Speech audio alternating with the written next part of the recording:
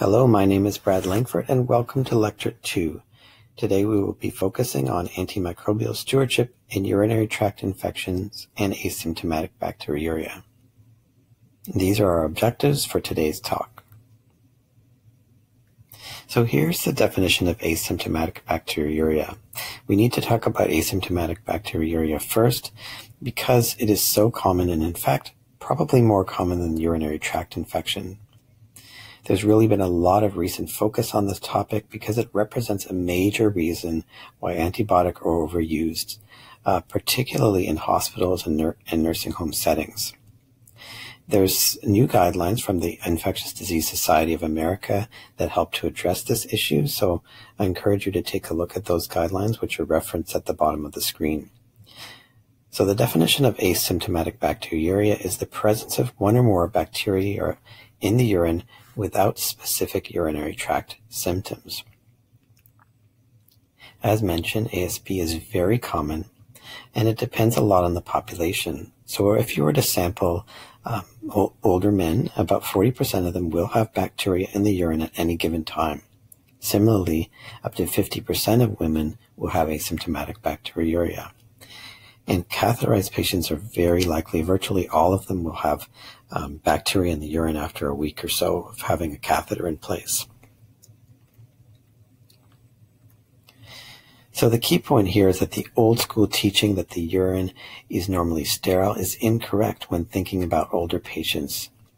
So because of this, anytime we assume that nonspecific symptoms are related to urinary tract infection, we may end up incorrectly attributing these symptoms to the urine because it is so commonly positive. So what are these non-specific signs and symptoms? Cloudy or smelly urine is commonly mistaken as symptoms of a urinary tract infection, but in fact, changes in the color, the smell of the urine alone should not be used to diagnose a UTI, as they're very non-specific, and there can be many other reasons why the color and the clarity and the smell may change. And this is often affected by diet, medications, as well as hydration status. So in these patients, it's prudent to not send the urine for culture unless the resident or the patient really has true signs and symptoms of infection. So one of the most common reasons for checking the urine in an older person is that they've had a fall or that they're acting differently and have changes in their mental status. These situations could be caused by many factors, including the medications that they're on, dehydration status, pain, or the environment.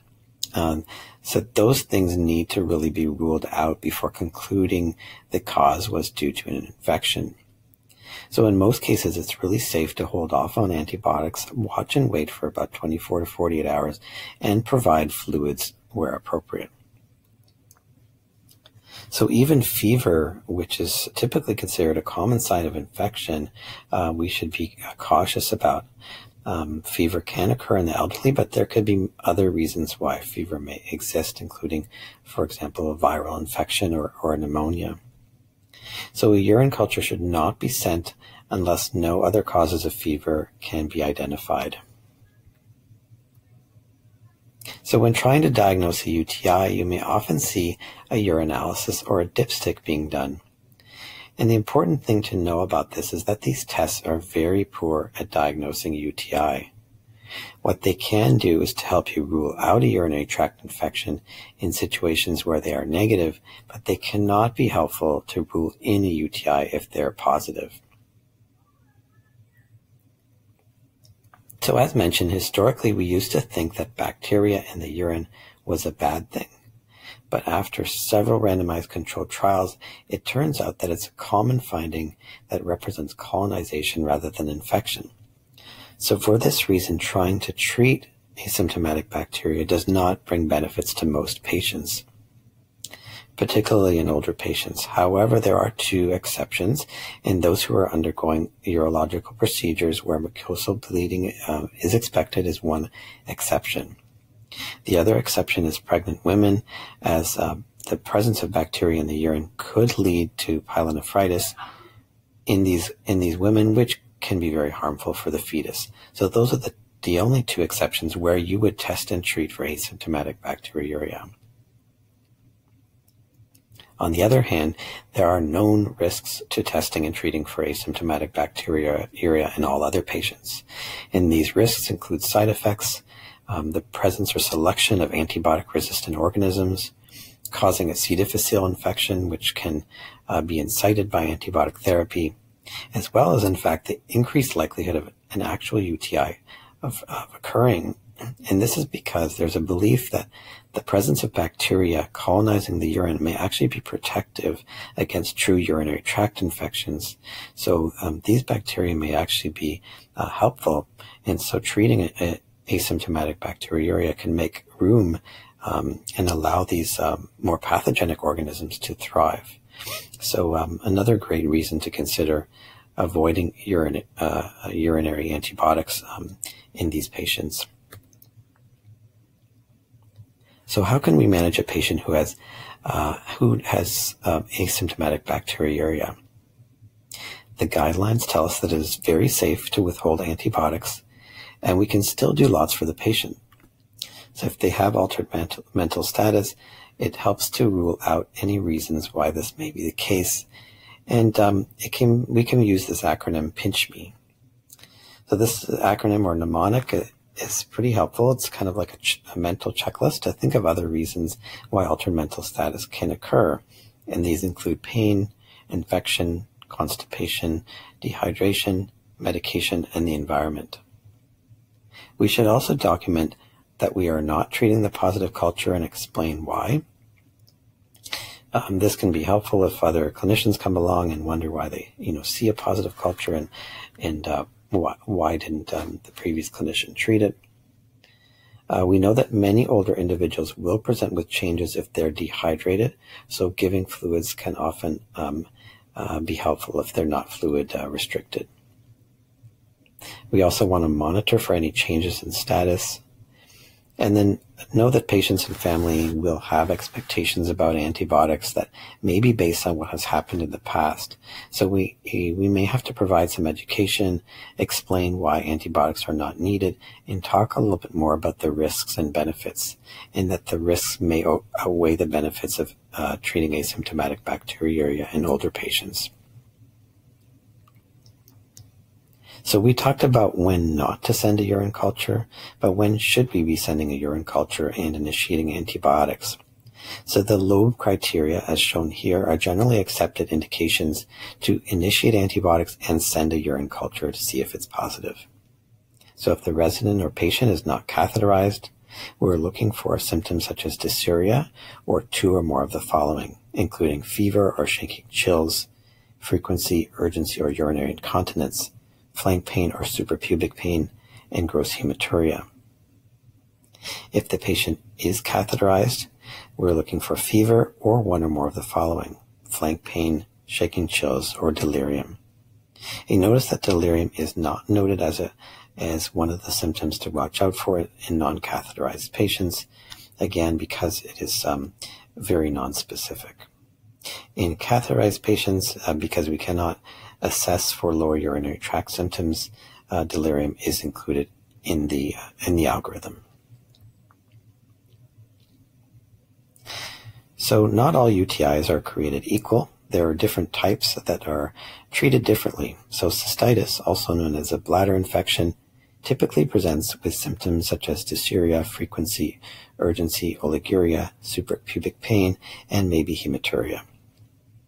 Complicated cystitis can present with these exact same symptoms, but occur in patients with complicating factors. And these complicating factors can include the presence of male sex, immunocompromised status, having a urinary or Foley catheter in place, structural abnormalities of the urinary tract, and stones. So these complicating factors can make UTIs more difficult to treat. So we often treat them differently with antibiotics that have good urinary tissue penetration and with a little bit of a longer course. Finally, pyelonephritis is an infection of the kidney, and cystitis symptoms may be present, but the hallmark of pyelonephritis is that typically flank pain and fever will occur. And notice I haven't used the term urosepsis here. That's because this term is vague and it doesn't really tell us what the type of UTI is. So whenever possible, we should really try to determine which of these buckets our patient's UTI fits into, rather than saying simply they have urosepsis.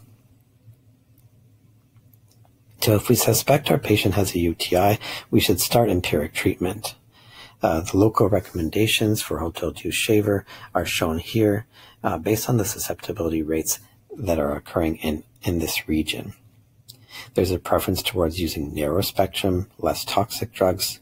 And for cystitis, our first-line treatment is nitrofurantoin, or also known as macrobid. Note that macrobid can be safely used in patients with a creatinine clearance above 30 mL per minute. For pyelonephritis or complicated cystitis, amoxicillin clavulanate would be a first choice. Duration is 7 days for complicated cystitis and 10 days for pyelonephritis. In the rare case where we need to use intravenous therapy, starting with a single dose of an aminoglycoside, then switching to oral therapy is reasonable.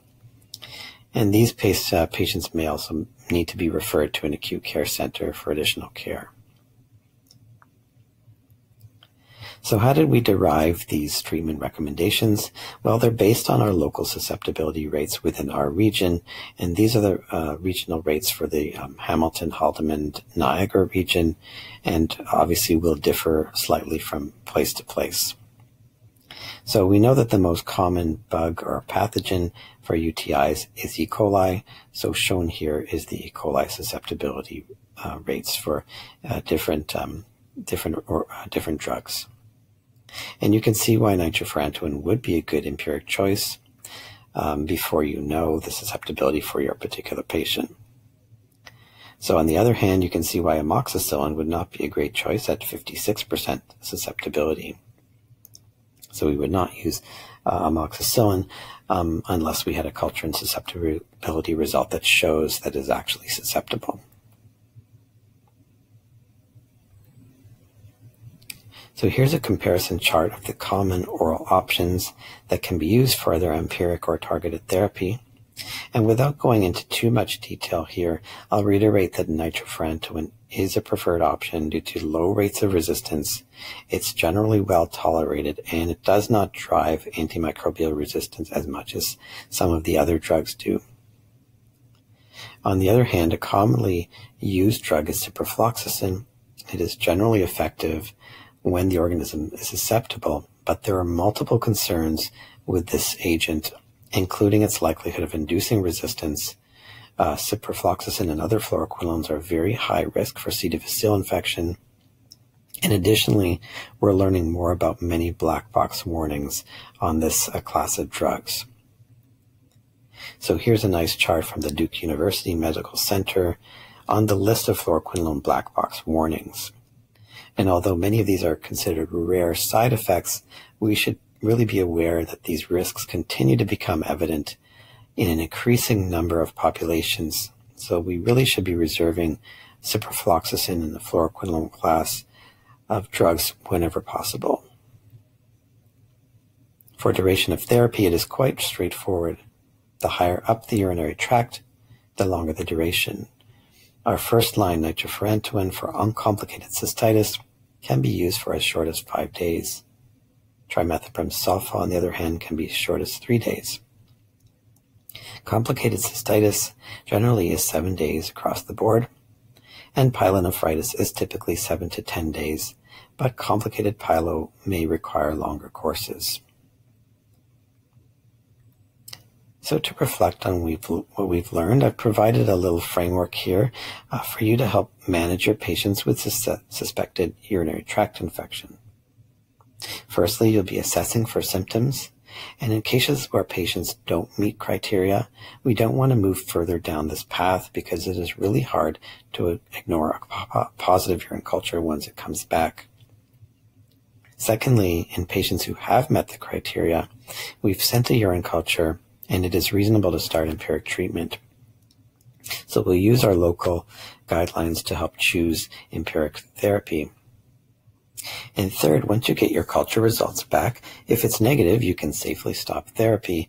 If positive, we will use the narrowest spectrum agent possible. And then finally, select your duration of treatment based on the best available evidence, similar to what we've provided in previous slides. So a few take-home messages for you to consider is don't test for asymptomatic bacteriuria or treat asymptomatic bacteriuria with antibiotics in older patients. There are clear criteria for urinary tract infection, including the Loeb criteria, which will help you to select the appropriate treatment. Know that nitrofurantoin is first-line therapy for uncomplicated UTI due to its efficacy and safety. And we really should be avoiding fluoroquinolones whenever possible due to the risks of resistance as well as concerns about several black box warnings. And when it comes to duration of therapy, shorter is really smarter, so we should be using the shortest effective duration whenever possible. And with that, I'll close the lecture. And if there's any information that you're looking for with respect to asymptomatic bacteriuria or UTI, here are a couple of recommended resources for you. Thanks very much, and we'll talk to you in the next lecture.